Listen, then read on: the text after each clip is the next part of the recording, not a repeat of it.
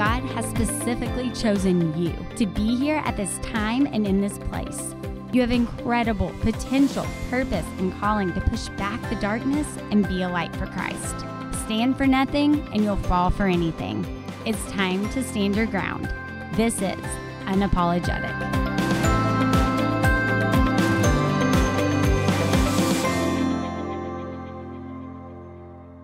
Hi, everyone. Welcome back to Unapologetic. I am thrilled to have licensed professional counselor and author Sissy Goff with us today. I have admired her work for many years. She is a dream guest of mine. We come from much of the same background and passion in ministry. She is here to talk about how to raise worry-free girls, which I know we are all interested in.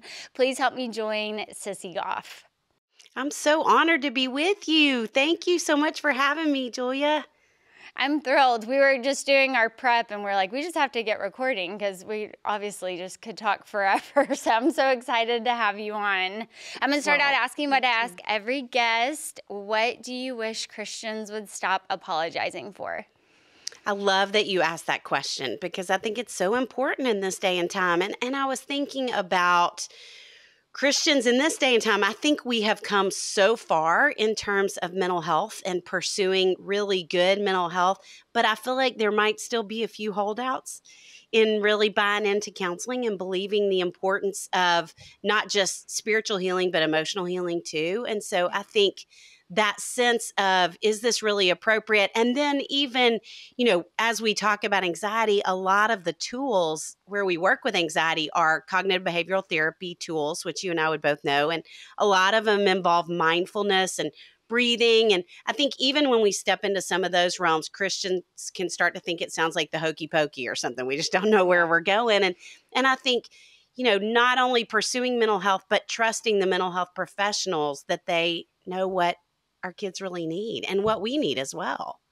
Okay, that's such a good answer. How do you think that plays out, like people holding out on mental health? Or getting that help? How do we see that? Well, I think it's just that sense of surely not us.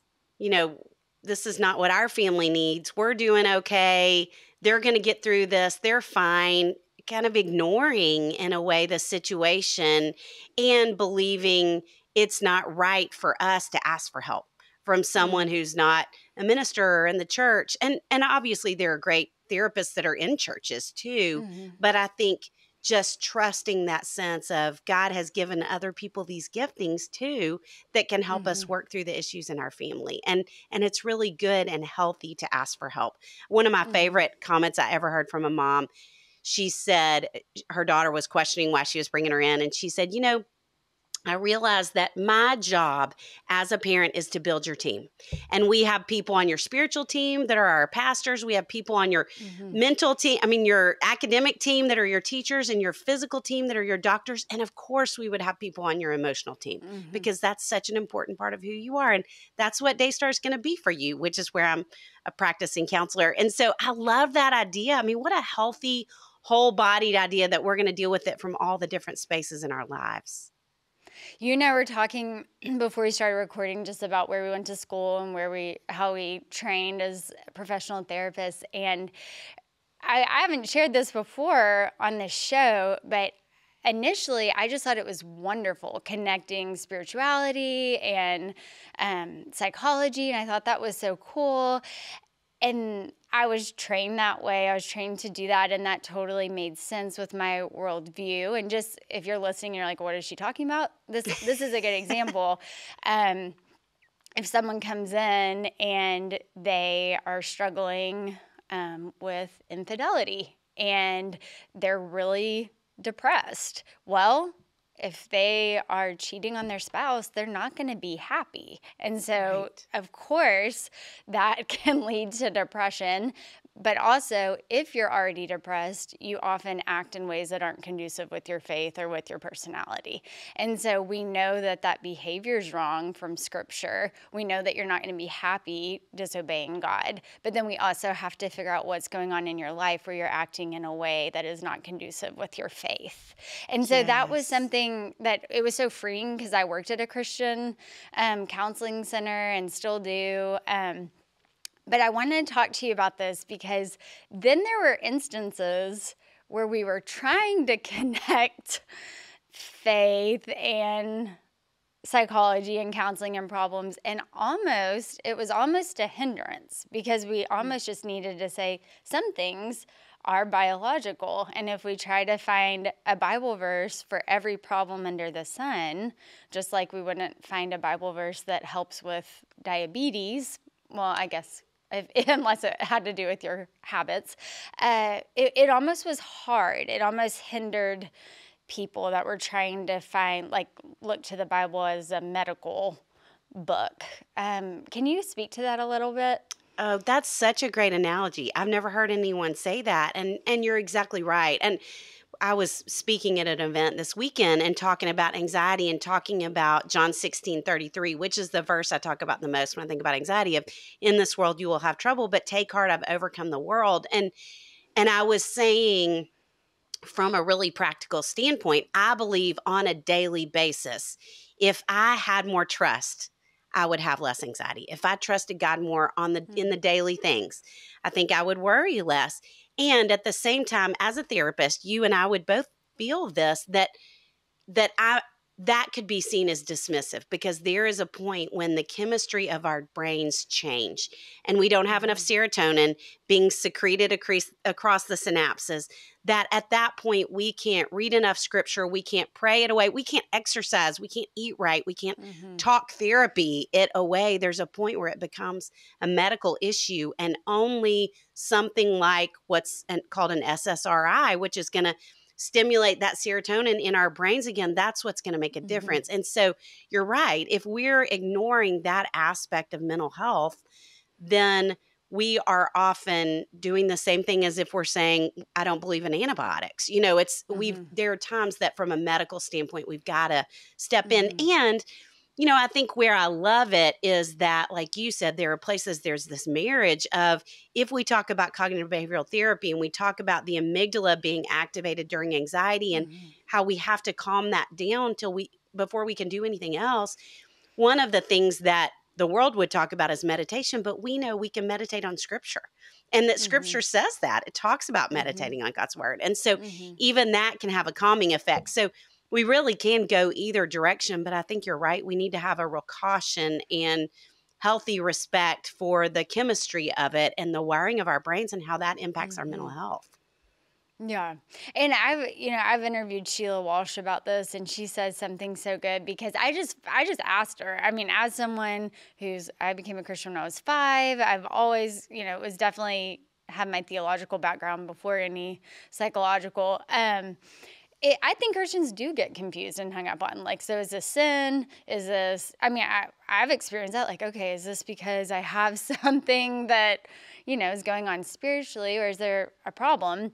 Yes. And she just talked about how God's faithful to answer that. You can search that out.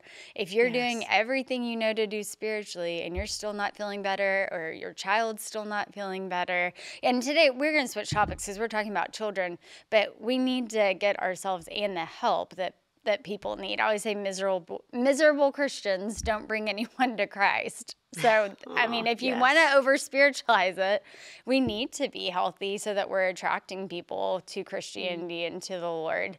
So let's talk about that because I know you and I care so much about teenagers and so much about girls. Yes. How can we raise, Sissy Goff, how can we raise worry-free girls? Well, where I would start, and I want to say this really respectfully, and I hope with a lot of grace, is that I think we need to start with ourselves. And the best thing we can do to help kids learn to be worry-free and deal with anxiety if they have it is to manage our own. Because, as we go back to genetics, if as a parent you have anxiety, your kids are 7 times more likely to have it themselves. And I've been counseling now for 30 years. This is my 30th year. And I have not only never seen kids as anxious as I do today, but I've never seen parents as anxious. And there's all this great research around parents who are anxious, even inadvertently use catastrophic language like, that sounds terrible, or this is horrible. And it's not that we mean to do that, but I think a lot of us are overcompensating for what we didn't get when we were younger, and we didn't feel understood necessarily emotionally. And so now we're leaning in this way that we are almost overemphasizing the worry and anxiety and emphasizing the brave things they do less. Wow, that's so good. Okay, so just so everyone knows, I put Sissy up to that because I wanted her to explain that. It's hard to hear as parents that things you struggle with really do get passed on. My supervisor told us you either pass things on or you pass them back. And that was very empowering. Like, if the most important thing for parents to do their own work, to figure out their own issues, everyone has them, and to make sense of it and pass it back to the origin, do your own healing. And if you don't, you end up passing them on to your children or your community, your church, your friends. That's so good.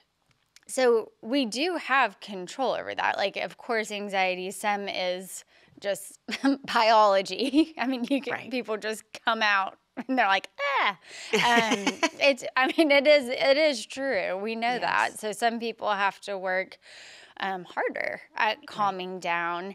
And then I know, as any parent with more than one child would attest to, like, children are different. Some pick up on the anxiety more than others. And I think we have the benefit of knowing what anxiety looks like in children, but I think a lot of people don't recognize it. So can you kind of just explain how to know if you have an anxious child?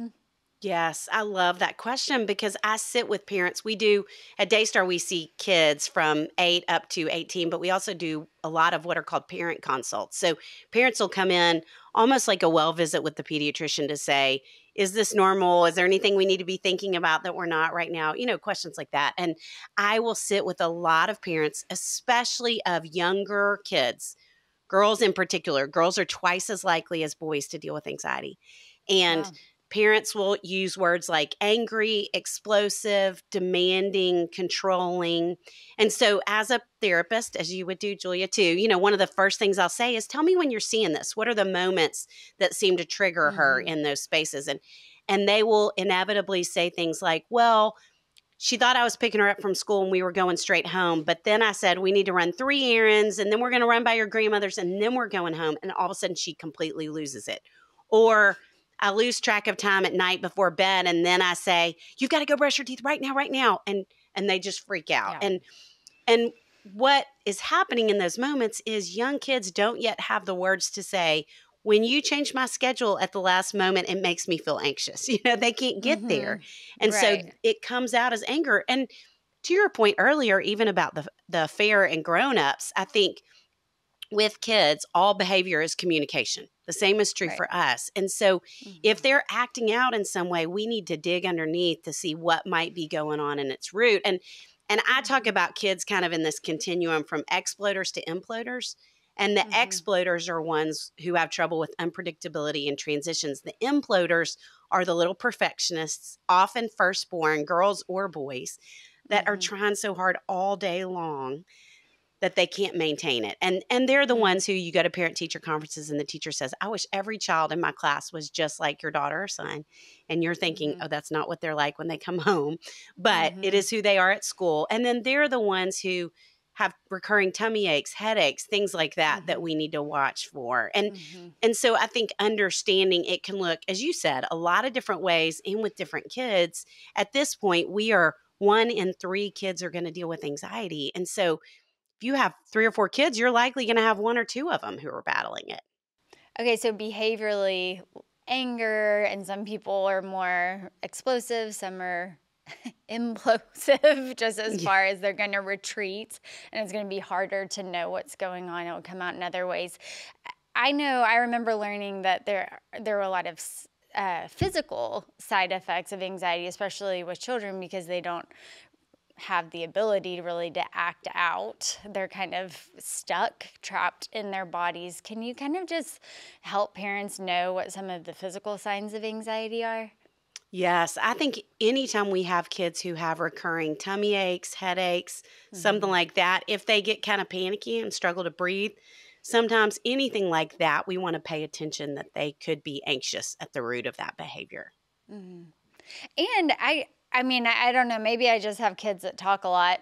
Wouldn't be surprising. But I mean, mine do tell me. They'll say, well, because I miss you, because I want to spend time with you, because I wanted this. And I think for us, not that we can, I'm laughing because last night I asked one of them, I said, what do I say a lot? I was just curious what in their minds I say a lot. I love And that. one of my sons goes, you say yes. I was like, oh, okay. So I say That's yes. great. So I'm not going to always say yes to them, but I do listen for when they say, I miss you, or I want to spend more time with Yes. you, or I want to hang out with dad. I mean, that's such a gift, even though it can make us feel like, oh man, like, okay, like we need to rearrange. And not that we rearrange our whole life to meet the demands of our kids, but meeting their needs as much as we can. Yes. I heard someone say this week, they were having trouble with their children, and they said, and they're always saying they want to be with me. And it was so hard for me not to just say, maybe they need to be with you. Maybe you need Right. to spend a day connecting. So they do Yes. give clues if we don't just constantly brush it off as, oh, they're just kids and we got to get our schedule done. I mean, really trying to listen to what they need. I know there's Enneagram now, and I know people have a lot of feelings about it, but I was raised on love languages, spiritual Yes. gifts once somebody becomes a Christian, and the sanguine, melancholy, choleric, phlegmatic. And so that's still like how I look mainly at people and at our children. And I know knowing their love language and knowing that sanguine, choleric, phlegmatic makeup helps so much. Just me know, helps me know how to connect with them. How do you suggest? I mean, everyone has their favorite way of, you don't want to say like compartmentalizing people, but you do need to know your children. You need to know their personalities. You need to know if they're introverts, extroverts. What are some of those key things we all need to know about our children?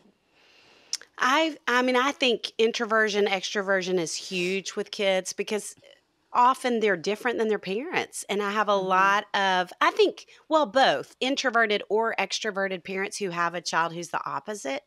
And Mm-hmm. it is so hard for them to understand them. And then I think, especially the extroverted parents can often push introverted parents into spaces that they're just not comfortable, that's Mm-hmm. beyond. I mean, I do think when we're talking about anxious kids, they're going to have to do the scary thing, and we're going to help them Right. walk toward doing the scary thing Mm-hmm. gradually. But I think we want to be aware of not putting them in places that aren't their wheelhouse. I remember a mom who was so upset her daughter wouldn't be a greeter at church with her every Sunday. And the girl came in and said, Well, I in just am fairness, not not extroverted. many of us want to do that.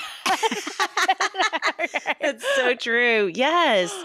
And having to talk through with her kind of a good understanding of that. But I am a big fan of the Enneagram. Not that I think it's the end all be all, but I probably learned more of the Myers Briggs as I was Mm-hmm. getting older. And now that I'm really older, I can't remember 16 types, but I can remember Yeah. 9, which I love about the Mm-hmm. Enneagram. And I think it is, we're not supposed to type children really, but Mm-hmm. I think even with parents, I think what I love about the Enneagram for me is that it helps me understand where I struggle more and Mm-hmm. some areas I need to work on. It helps me understand kind of my where I lean with in terms of sin that I can be Mm-hmm. more aware of too, and how I impact people. And I think it's easy to say I don't want to do any kind of personality study. They put people in a box, but I think sometimes when we do that, it's a little bit of a we get away with not working on ourselves and not praying that Yes. God would grow us in certain ways. And so I Mm-hmm. think it's really helpful for that. And there are certain personality types of parents, it's helped me be able to say, okay, because you're a 1, these are going to be some places you struggle, just because of who you are, or because you're a Right. 5, or because you're whatever number. And so I Mm-hmm. think it's helpful in loving our kids in a Mm-hmm. more, I don't know, a more free way, I think, than we do otherwise sometimes. And I think whenever we know our personalities, diagnosis, things like that. I mean, it's an explanation. It's not an excuse. It helps us Right. know this is okay, this is what I struggle with, or this is what has happened as a result of fill in the blank. And so this is my starting point, and now I can work on that. But Yes. I think people are kind of scared. They're scared they're gonna like find out something they don't want to find out. But really it's a wonderful growth technique. Okay. So I Yes. want to ask you, because I'm sure you have a good way of explaining this. I think people are a little confused between what worry is, what anxiety is, and what fear is. And we know without a doubt that we're not supposed to be fearful. But the Bible does say we also are not supposed to be anxious. And the Bible says we're not supposed to worry. And so I think that it's hard to grasp how we're supposed to get better from these things whenever scripture says we're not supposed to feel this way. Yes. So Yes. there's an easy question for you, Sissy. Yes. I love that you asked that because I do think, out of all the emotions you can think of in the Bible, and the Bible's so full of emotions, which I'm so grateful for, I think fear is the one we're told most often not to do that. And at the same time, the fact that we're told over and over and over. I mean, I heard somebody say one time we were told 365 times in the Bible, but then I heard somebody else say that's not true. And so, but obviously it's in the multiple hundreds. And so obviously God knew that was going to be a struggle for us, or he wouldn't have said it so many times. I mean, there are not many things he repeats that often over and over and over. And so he knew we were going to lean towards that in our hearts. And it feels to me more like a supportive, reminding you, kind of patting you on the shoulder, putting his arm around us to say, don't worry, do not worry, which is, I think, how we can take it sometimes.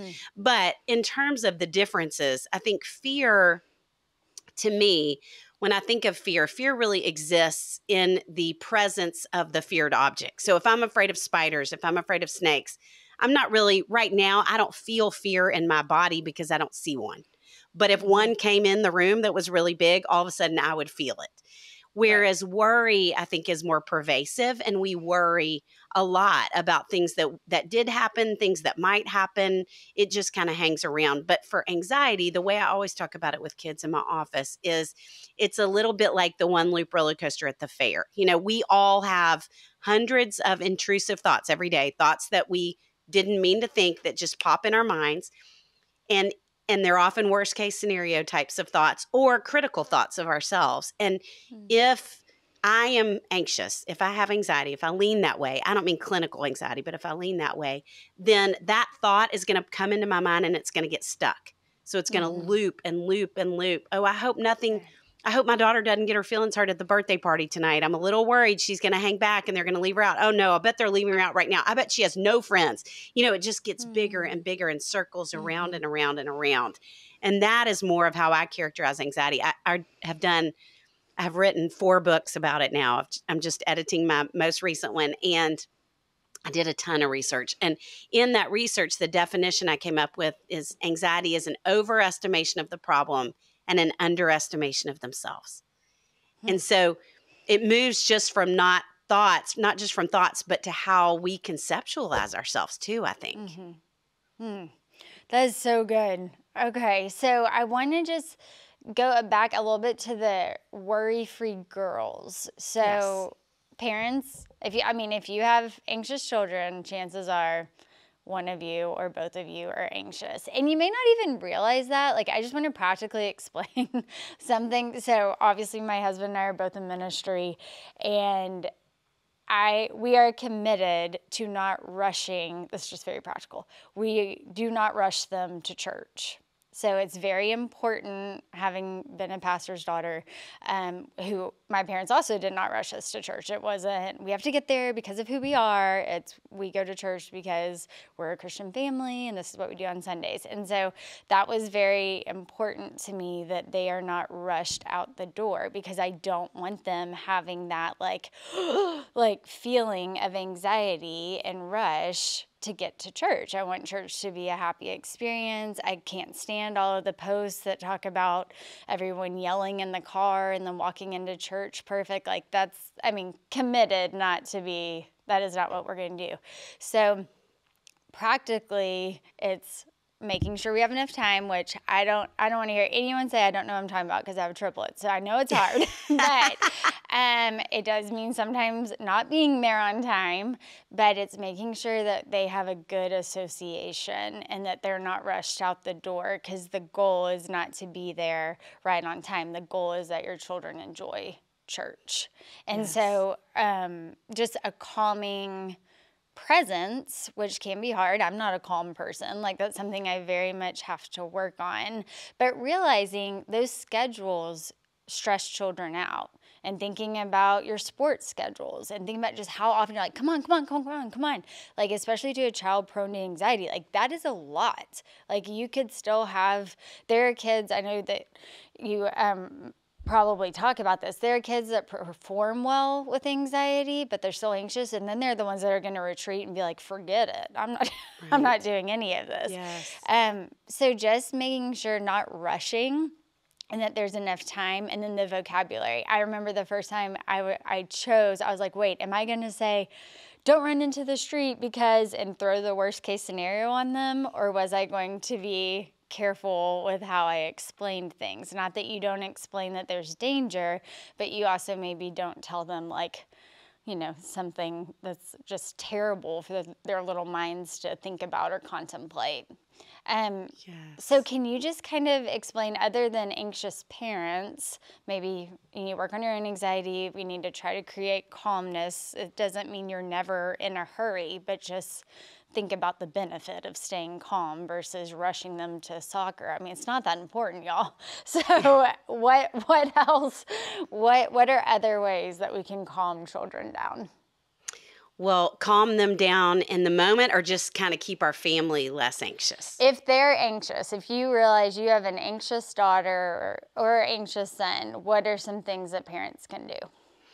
Well, I think really one of the most practical things we can do is practice breathing with them regularly, because you know this, but what happens for us if we're sitting here in a calmer moment is we have blood flowing all throughout our brain, including going to the prefrontal cortex that helps us think rationally and manage our emotions.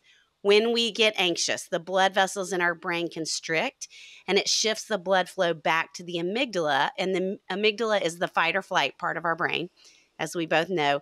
And so in that moment, parents will say, they're like a crazy person when they get to this place. Well, exactly, because the part of their brain that is rational and can be logical and calm is not even getting blood. So it's like it's gone offline.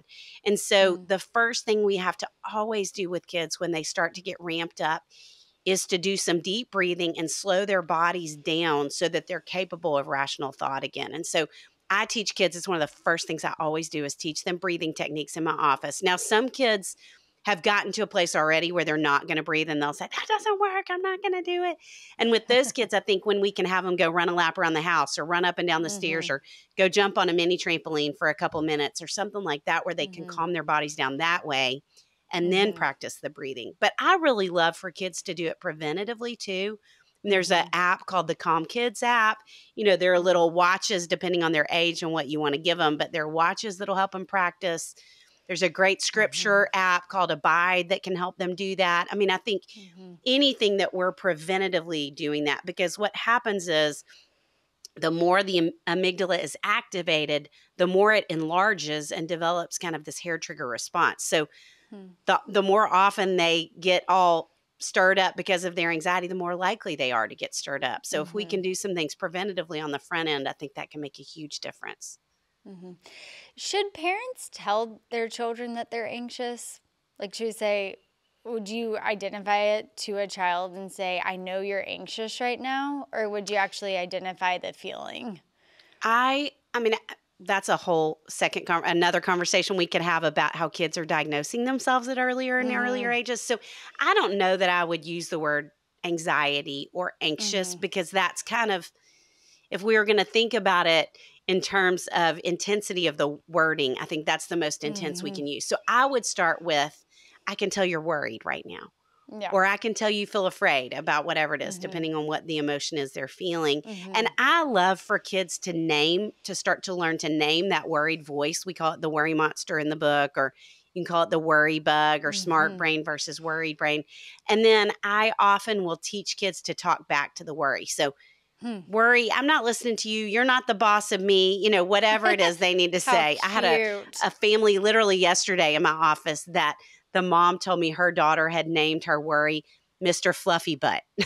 Which I was like, wow. You're not the boss of me. I know. That's awesome. But I think, any of us, the voice we have in the back of our heads, we interpret as truth until we can learn to separate it out. And that's what we're teaching them. And so I think then we can say, sounds like worry's bothering you again. What do you want to say back to him? Because you can beat him. You've beaten him before, you can beat him again. And really separating any kind of intrusive thought is beneficial. If you think about teenagers, just with temptation in general, okay, I'm not going to listen to that. That's not true. That if I don't do this, I won't have friends, or that I have to do this with someone you're dating. I mean, that's a good practice. I know my background's in eating disorders, and so that was something of separating an eating disorder thought from a healthy thought. And of course, there's nothing better taking every thought scripture to do that. You're right.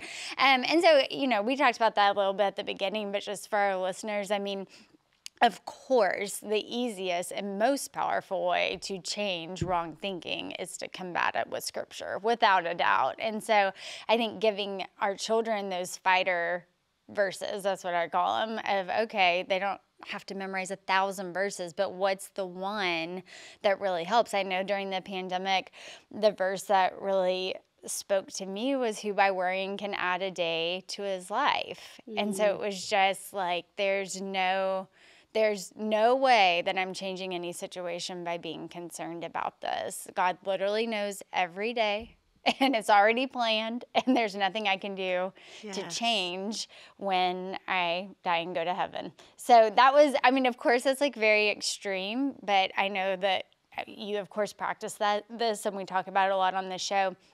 Whatever that worst fear is, like, figure it out. Like, ask yourself, what is that greatest fear? And then you make a plan to deal with it.